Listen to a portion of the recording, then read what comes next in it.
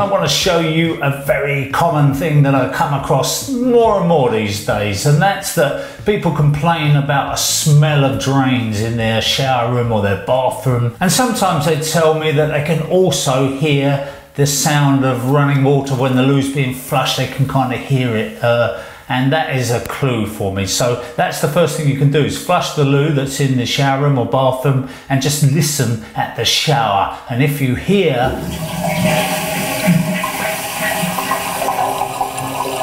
then you know that it's because your trap seal in the shower is not working. So let me show you what that means. Okay, this is a fairly typical waste. This one is not from McAlpine, but most of the ones I see are. Great make.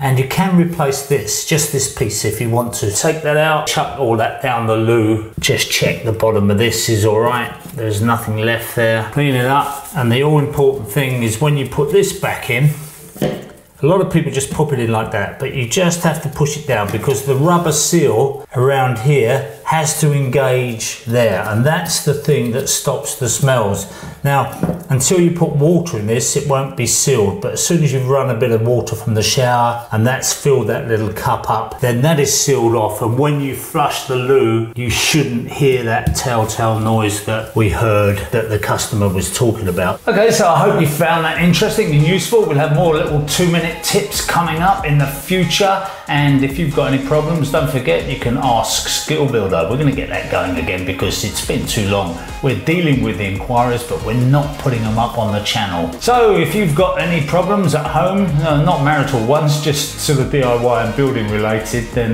drop us a line to Ask Skill Builder, see if we can help you out.